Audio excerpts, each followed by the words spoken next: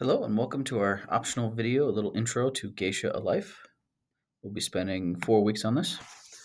All right, so our book here, this is the only book written by our author.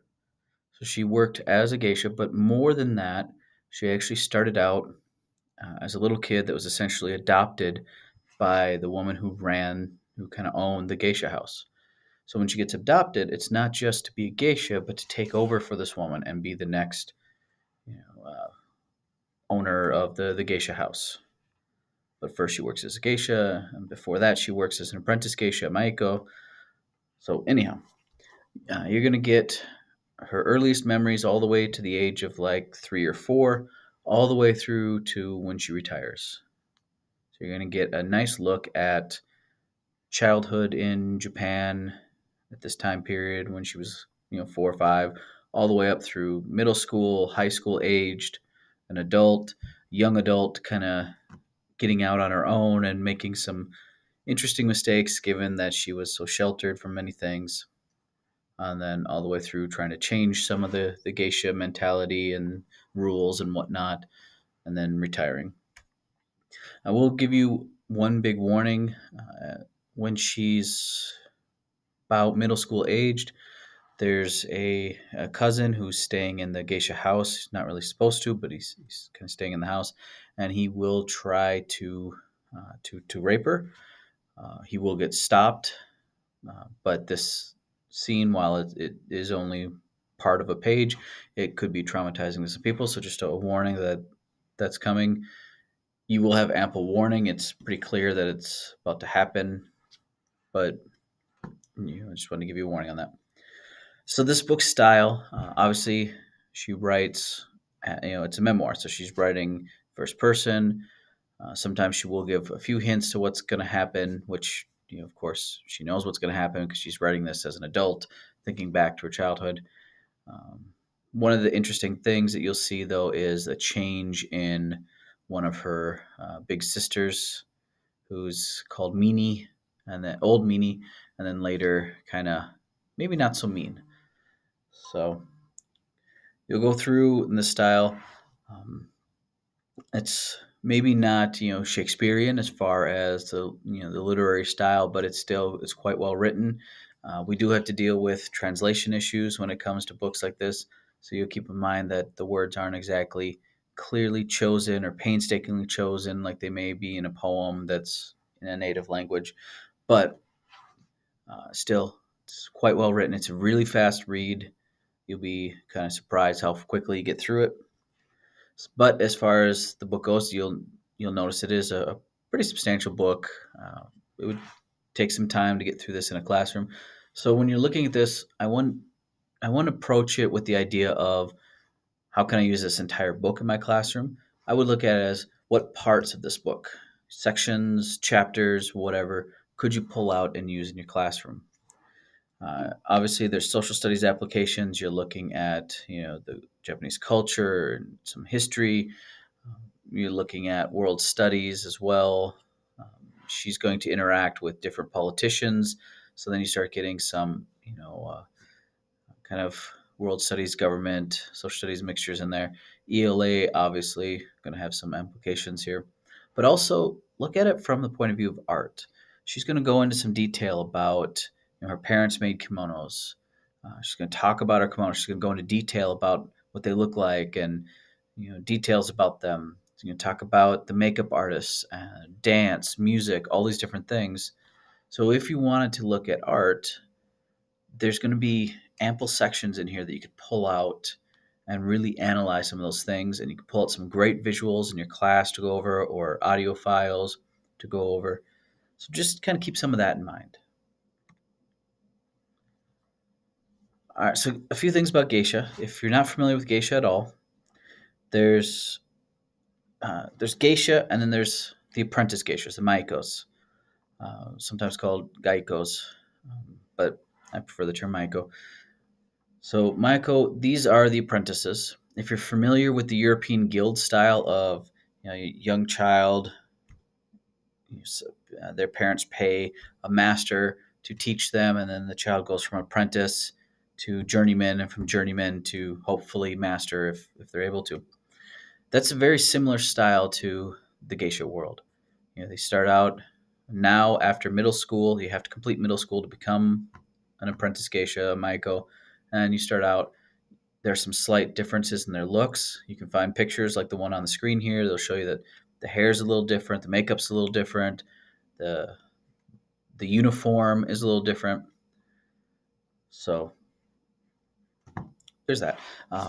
Not everyone who starts out as a maiko becomes a geisha, obviously, but there are a lot of rigid traditions as far as how they have to behave, how they have to act, who's allowed in the house, what they're allowed to say, do, all these different things, and also rigid schooling into certain areas. A geisha, above all else, is a entertainer. Their job is to basically make a party pop. So whether that's through conversation, which is a very important piece of being a geisha, so they have to be able to be familiar with the topics that are popular to talk about, or the important client who's coming, they need to know about them a little bit. Then you've got dance, music, singing, all sorts of different things that they have to be good at. Now, not every geisha is going to be equally good at different things, all the same things. Some will be better at dance or certain dances. Some will be better at certain musical instruments. Some will be better at conversation. But they all need to have appreciation of art and the different performances, things like that. One misconception that is kind of common in the United States and some European countries is that geisha means prostitute, and it very much it does not. Geisha are independent women in a certain sense, where if they hit it off with someone at one of the parties and they want to go home with that person, they can. They're allowed to have boyfriends, whether it's long term, short term, multiple boyfriends, but there's no expectation, there's no requirement that they, engage in, adult things. So if you saw the movie, what was that? Memoirs of a Geisha, that is fiction. Although there's a book I'm going to get to later on that is actually very similar to that, because there were women who have been translated as geisha that were sex workers that worked in the red light districts, or the brothels. And then of course after World War II, there were a lot of women who were, I believe that the colloquial term at the time was streetwalkers, who might call themselves geisha and might even appear a little bit like geisha, but they were not. Again, there are strict rules and practices and laws for geisha.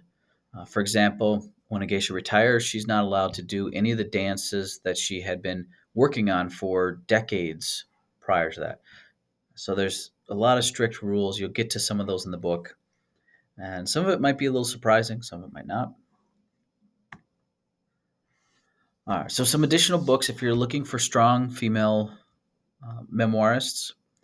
Autobiography of a Geisha. If you've seen Memoirs of a Geisha, this is actually a lot more similar to that movie. So this young lady was sold to a brothel.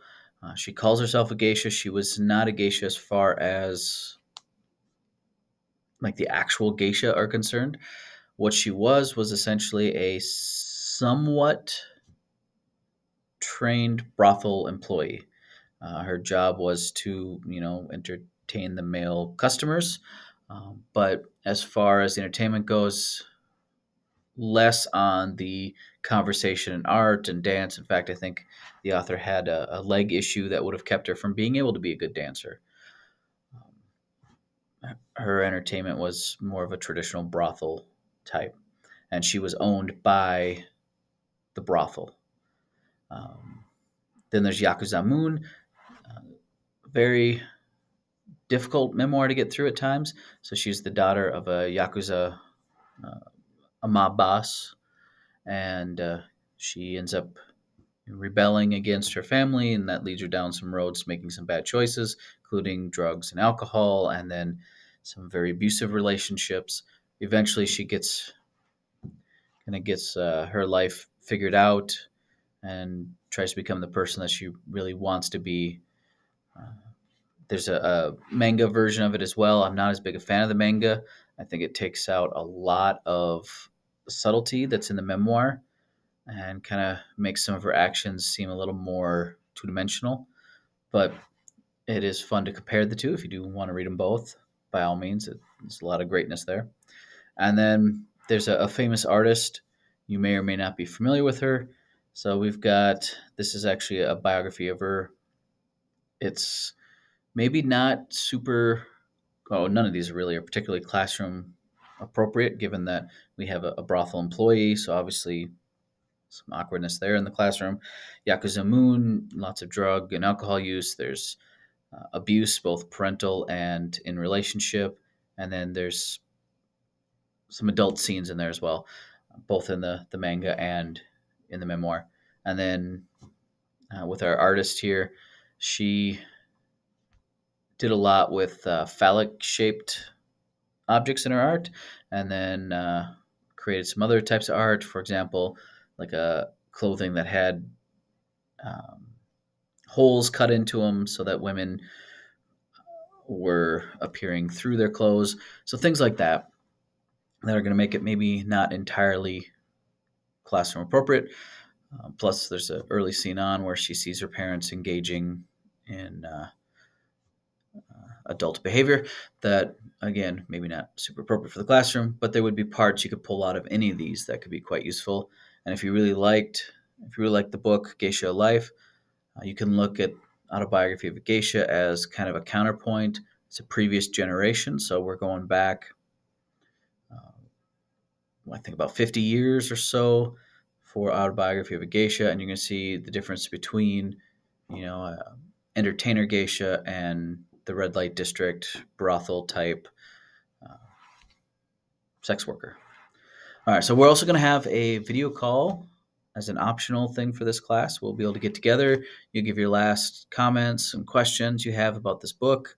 We can talk about it, maybe possible classroom use, uh, whatever questions, comments, feelings that you want to cover. So that one will be optional. I know I didn't cover a whole lot about geisha here, other than some basics. There's a great video on YouTube if you're curious. I put a link to it on our website for an apprentice geisha, a Maiko. It's a BBC documentary. It's like a 4 or 5 part series. It's quite interesting. I've used parts of it in my classes before. It is school appropriate, so no worries there. I've never used the entire thing all the way through because obviously, 4 or 5 parts, it's pretty long. But that's great. You can also find lots of videos on YouTube. Some of them are just people hunting for geisha. There's a couple of streets that are very famous for being able to catch glimpses of geisha and maiko. So you can find all this stuff online. You can find pictures. You can find all sorts of stuff that would really add some flavor to your classroom or even just to your reading, so you can pull up and have visuals as you go along. But that's all we've got. If you got any questions, by all means, feel free to let me know. Have fun reading.